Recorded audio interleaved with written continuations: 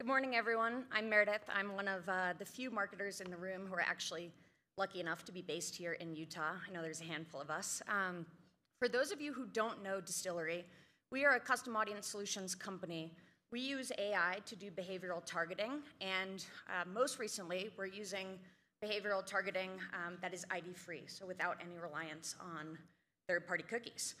What I want to talk to you a little bit about this morning is really this shift in our targeting strategy and how marketers and brands are leaning into this, and how that really has driven for us a ton of innovation, specifically in the search space around custom search lookalikes.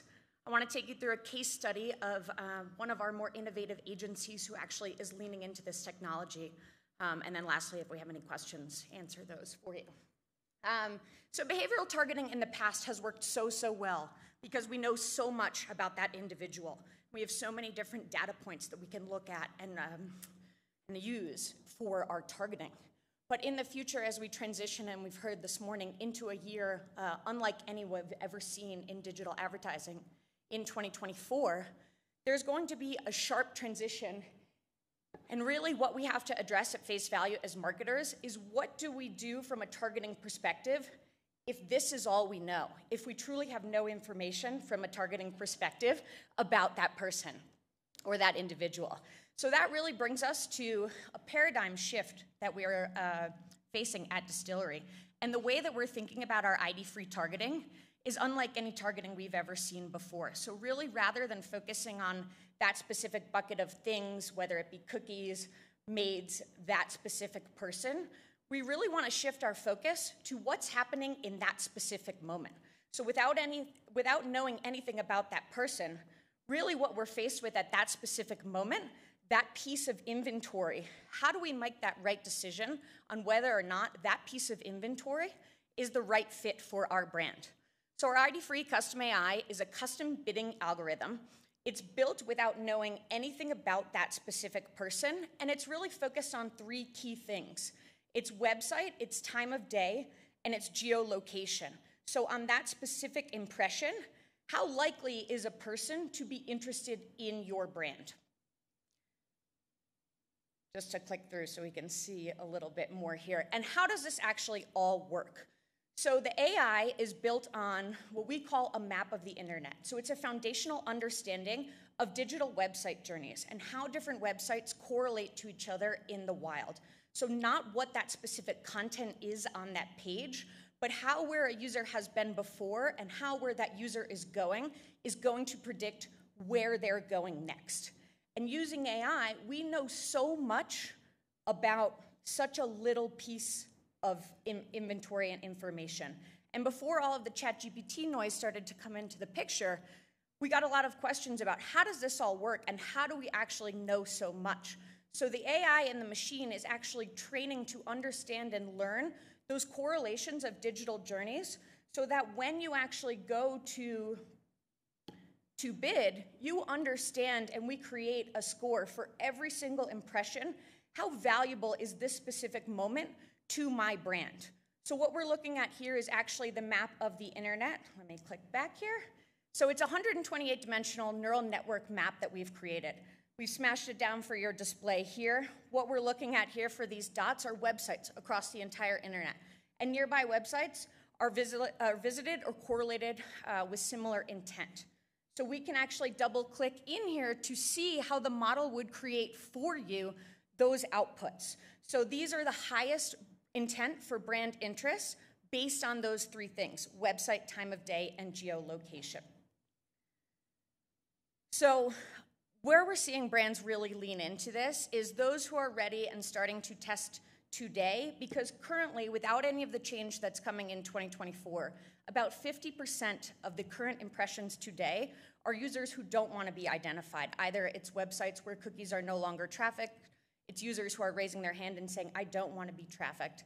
And even as we move into a year of 2024 where there are new identifiers coming into the fold, there are a lot of new tactics and targeting that we're all starting to hear buzz up, there's still going to be a very large portion of addressable inventory where we don't know anything about that person.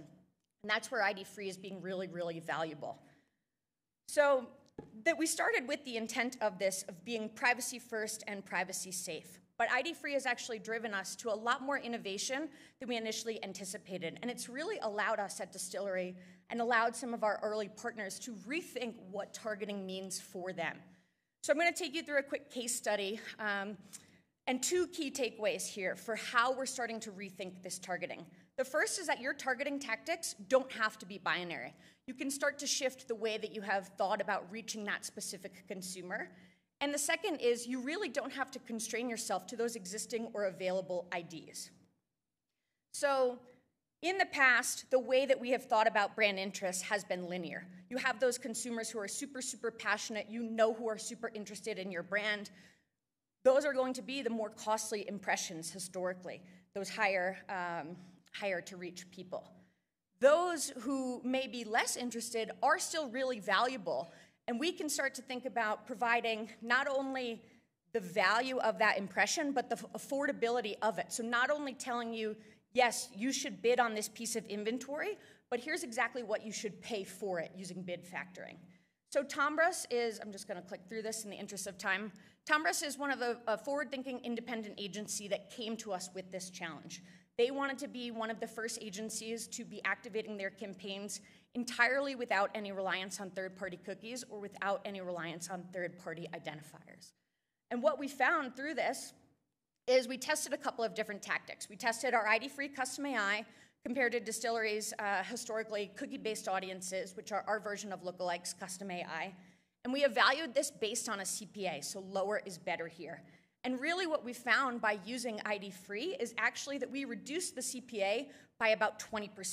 So really finding for them valuable impressions that are more affordable and that are future-proofed and ready to activate today. This second thing that we found is that we were also allowing Tombras to bid at the right price. So finding those people, but also ensuring that you're not overpaying for that specific inventory that you're interested in. Reaching those more interested consumers, but also bidding all the way across to ensure that you're reaching everyone who may be interested in converting for your brand based on your KPIs.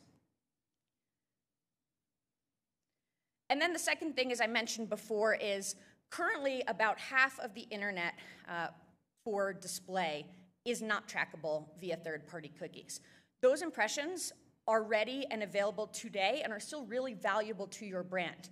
Where measurement is currently, Tombras was using cookies as a proxy still for measurement, but there's still an opportunity to be reaching those consumers today using our ID-free modeling.